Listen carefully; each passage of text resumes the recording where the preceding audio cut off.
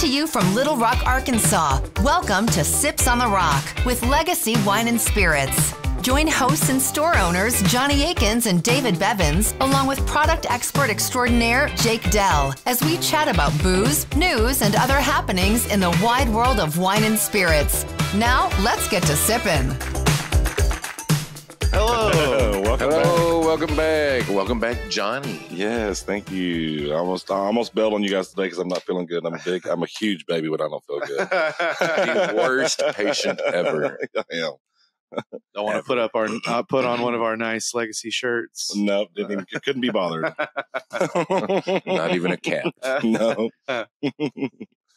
Oh my goodness. So where are we at? What day is this even? Today is Thursday, the 12th of January, 2023.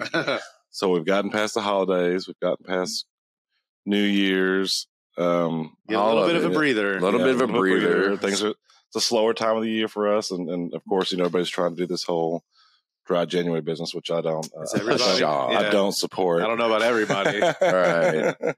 I say expand your palate. Don't limit yourself. Right. Speaking of the end of 22, we just got back from our little long weekend vacation. Yeah. Jumped down to Mexico for a bit of sand and surf and sun. It was so nice and warm. But traveling, my God, traveling is just a freaking nightmare now. It's a mess. I mean, you hear all these, the Southwest problems they had last week. But yeah, it's just everything, Like we had, there was a group of us, and one of them made it to the plane and told the people at the gate, like, they're coming, they're literally right behind me. And as we approached the gate, they had already given our seats away to the people that were on standby. 10 minutes before the flight was even supposed to. I mean, the doors were still open, people still boarding, and like they were like, "No, you can't go." Yep. So we got stuck in Dallas that night. No luggage. No luggage, but of course, we made the best of it and Ubered into town from the airport. Yep. Had some drinky poos. No luggage, man. Well, it was a good time. The hotel was nice enough to give us a little care package with some toothbrush and toothpaste. Right. Yeah. So as not to be so offensive in the morning. Right. But yeah, I mean, same clothes after traveling through a airport for, a day and a half. Yeah. Such a nightmare. Traveling is awful. If you can, I highly suggest you get your own jet. Right, yes. Yeah. I suggest it too. And invite me to go. Or an RV works. We're about to pack it up and hit the road. Pack it up. Yeah. Have office will travel. That's right. Well, we may have to pick you guys up on the show from an RV at the end of this month. All right. That could be fun. Yeah. Yeah. Next destination is Austin, which is a hell of a fun town. Mm-hmm. Anyway, so enough about us. Back to the show. Right. Me. Like we can talk about booze at some point, right? Well, why take it away?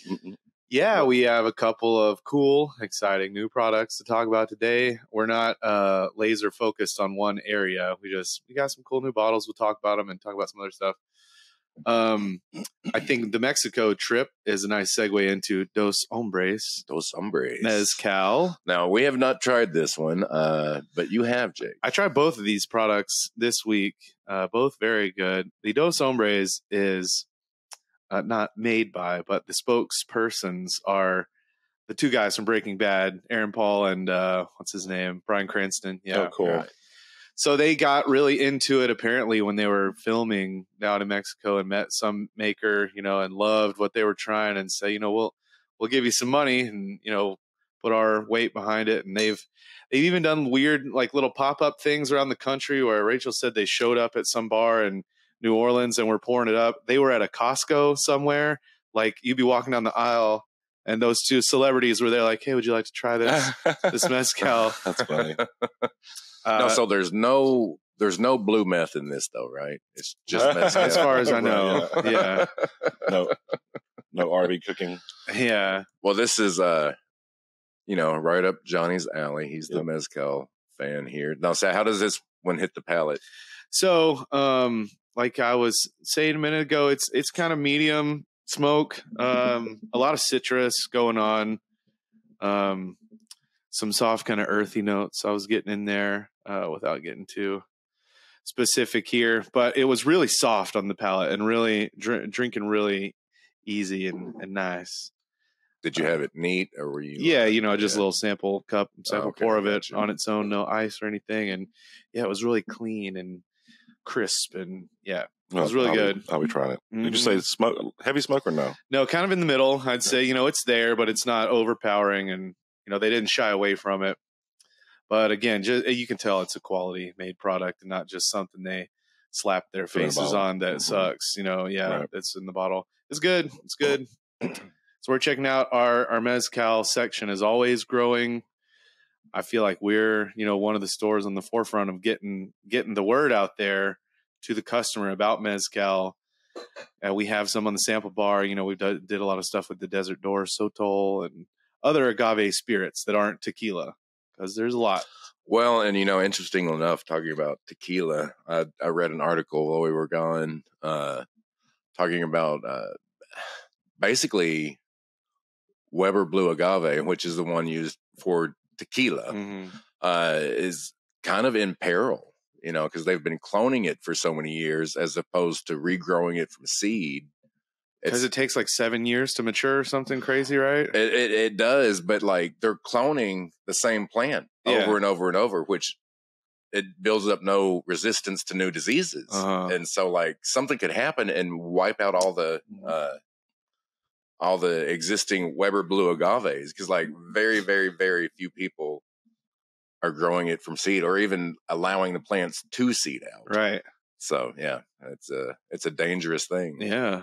What would happen if there was no more Weber Blue Agave? I mean, I feel like that would kind of, swing more people to start drinking mezcal that is a little looser with the regulations of what it can be made of and where it has to be made. And so, well, when we went down to Patron a few years ago, you would be amazed at how many truckloads, how many tons of piñas that they go through in a day. Like, do you recall? I mean, it was like. I mean, listen, I'll say I was drinking that day. we were sampling some tequilas, but I'm pretty sure that I heard them say they go through like 20 tons of piñas a day that they roast. Wow.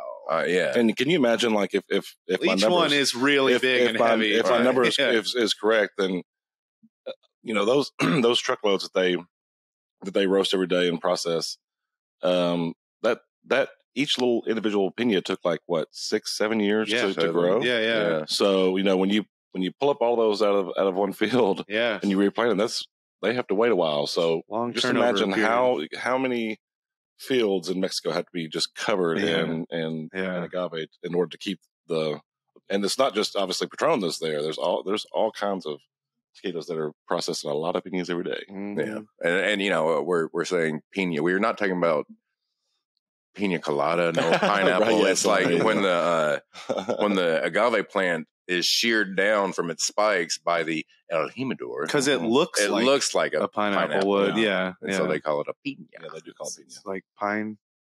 I think it means pineapple. Yeah. Okay. Yeah. Weird. Yeah. That's another goal. I'm going to expand my Spanish this year as well. yeah. For my eventual and inevitable breakaway retirement to Mexico. to the beaches of Mexico. Where we might just open a piña stand. Not beyond the realm of possibilities. So anyway, so this and several other mezcals we have in new. Need to come check them out. We got stuff that you can, they have on the bottle, like what lot, where the location was of the single, plot that they got all of it from, and, where it was cooked and everything, and batch number and all sorts of stuff. So it's not like because it's not tequila that it's like just a mystery what's in the bottle. Right. You have some farmers and producers who are like, I mean, like farm to table kind of stuff. Like you can see exactly where it came from and when it was made and bottled and blah, blah, blah, all that stuff. That's cool. Yeah. It's a very rapidly expanding category, and especially here in our store. It's along with our shelf reset downstairs, we're going to be making a lot more room for tequila, mezcal, sotol. So yeah. Anyway, fun stuff. Come try it out. What's this next neat little product there? So, Blade and Bow Kentucky Bourbon.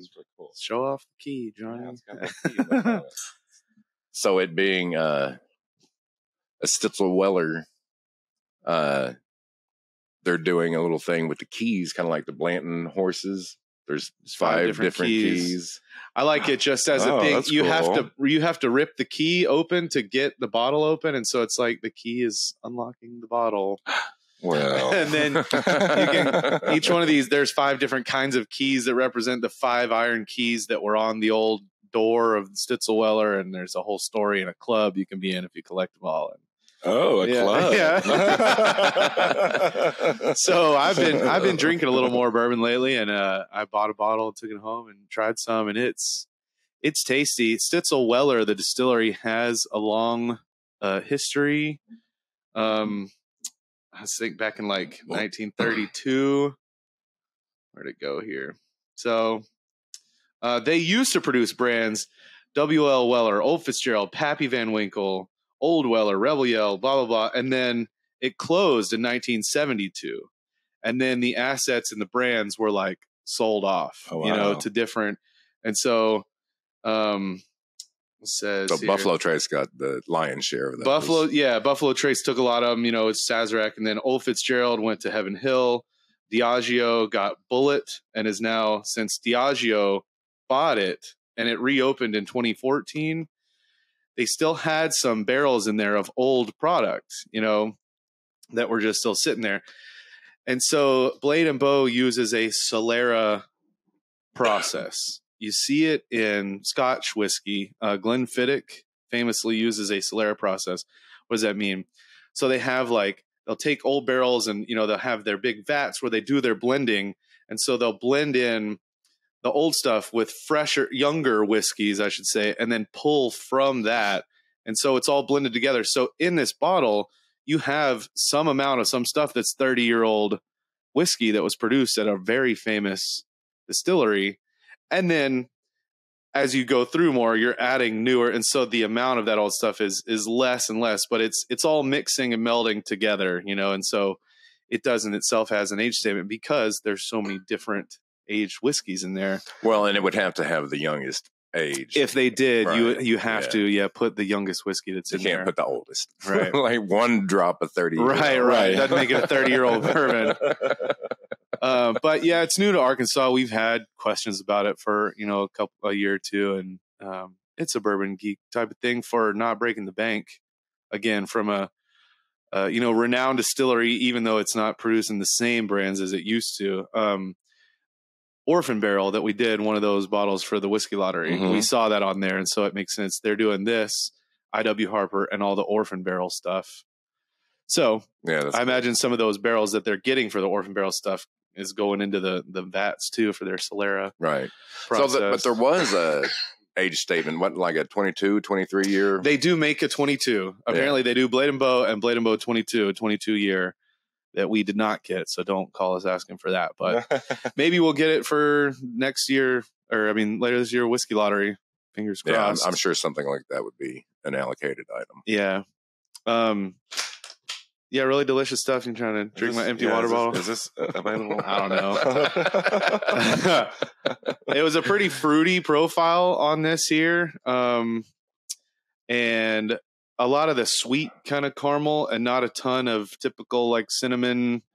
I think they use a lot of wheat in here too. You didn't get a lot of rye spice. It kind of trended towards that stone fruity side while still having some good classic bourbon notes.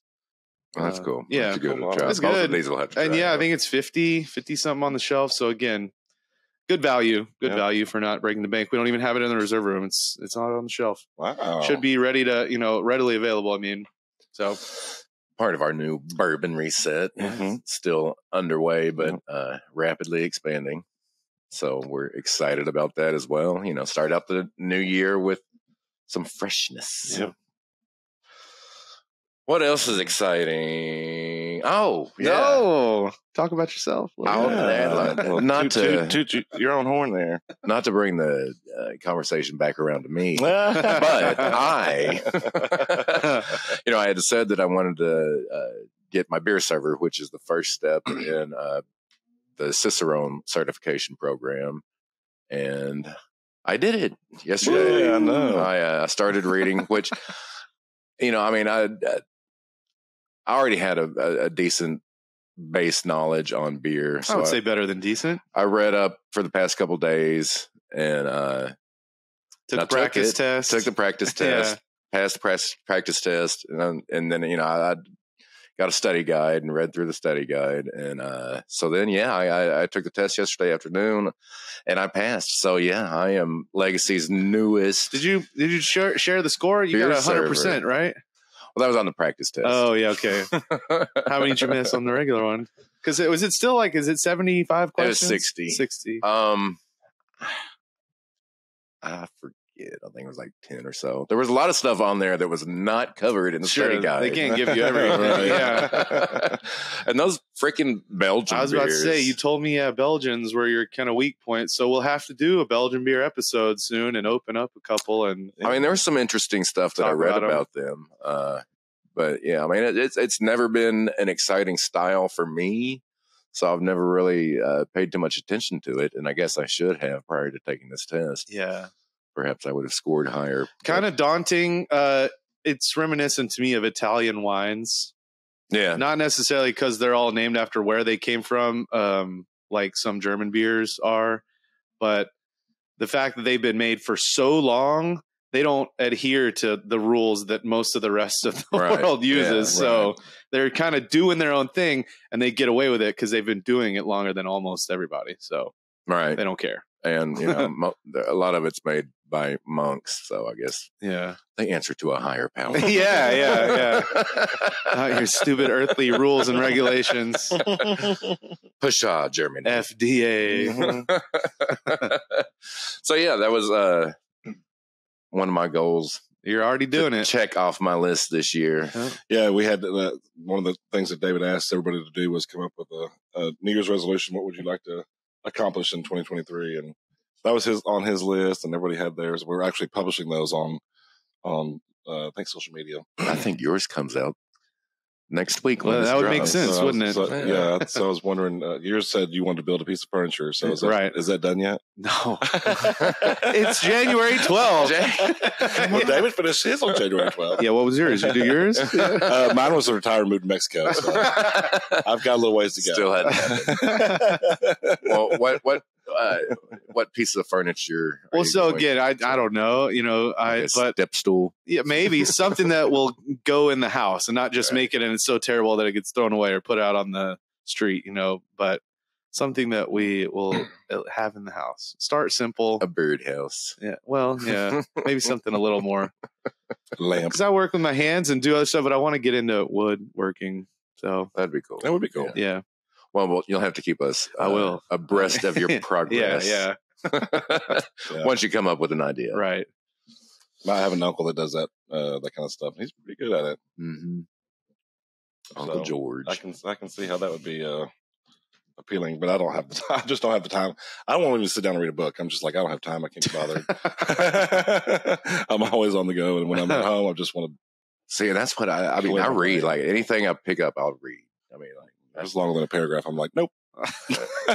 He won't even read a long text. Reading's for the birds. What stupid learning. Yeah. Okay, so Mardi Gras is upon us. We've already been having people call in the store asking where are the damn king cakes. They have arrived today. We got into the king cakes. Again, this year there were cutting down on the flavors. There's just the cream cheese and the traditional cinnamon. Yeah. Oh, really? Oh, we used to have like 4 or 5. Yeah. No, they're just not available any longer. Same with the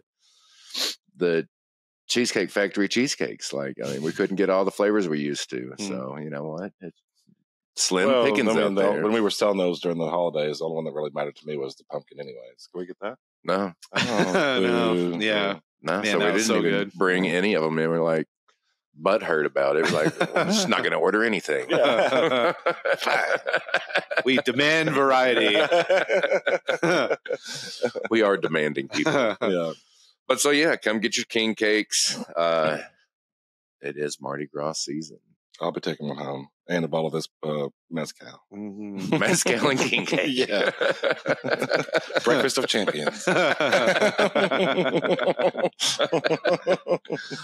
You're not on vacation anymore. No. I got to dry it up a little bit. Do. Oh, yeah. So Monday, Arkansas state legislation went into session. Oh boy, oh boy. It's always a fun time of year. Yeah. Fun year when that happens. Not nothing at all.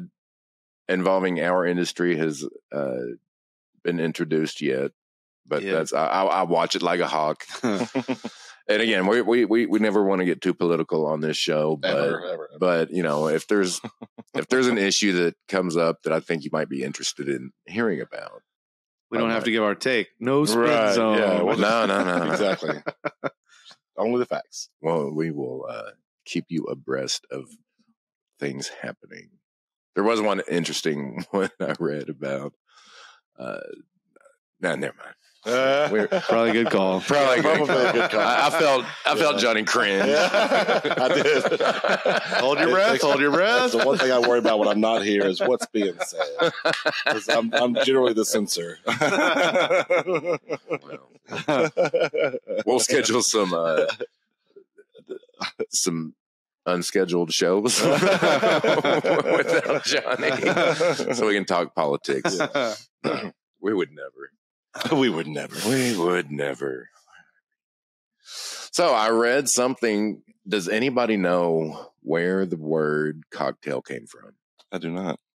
I've never even thought about it. Never even thought about it. So, you know, there's like these far more nerdier than I linguistic people that, you know, research where the origins of words, you know, and this guy, he's written a book, did all this research, and he found like a mention in a 1789 London newspaper of the word cocktail. First mention he could ever find of the word cocktail. I'm sure some bar lays claim to like, we invented the word cocktail. If it was in England, it's probably still around, you know. I would probably, but the origin is just so bizarre. Okay, so like, it has to do with ginger and horse anuses. What? Okay. This is an interesting story, right? Yeah. No, so like they, like, you know, back then, and I think it's a rule still enacted today that you cannot rub ginger on a horse's anus any longer. Because, like, you know, these horses would get old. Do a spit take all over the computer. They would get old and tired, and like, so they'd rub the ginger on it, so it would like irritate him, and it like kick his tail up, and cock his tail up, and make him look young and spry. Right. And so, like, they were also equating introducing ginger into your drink to give you that spunk. So, wow. That is very interesting. Horse anus plus ginger equals cocktail. We always try to give a little learning on this show. I'm not going to forget that. It's like for like dressage and like equestrian stuff, like, oh, like that horse's tail is down. Got to figure out something to rub down on his butt. Put some ginger on it. I mean, it would be mildly irritating. I imagine. Yeah, that's terrible. God, it's terrible. See, I bring all the stupid savant knowledge to the show. We'll have to do some more research on that one and make sure that's true. Well, I read it on How the can internet. it not be true? It's way too weird. That is way too weird. Nobody would make that up. No. Well, and I mean, the specifics. I have people's names. And pictures. The whole picture. Pop-up pictures.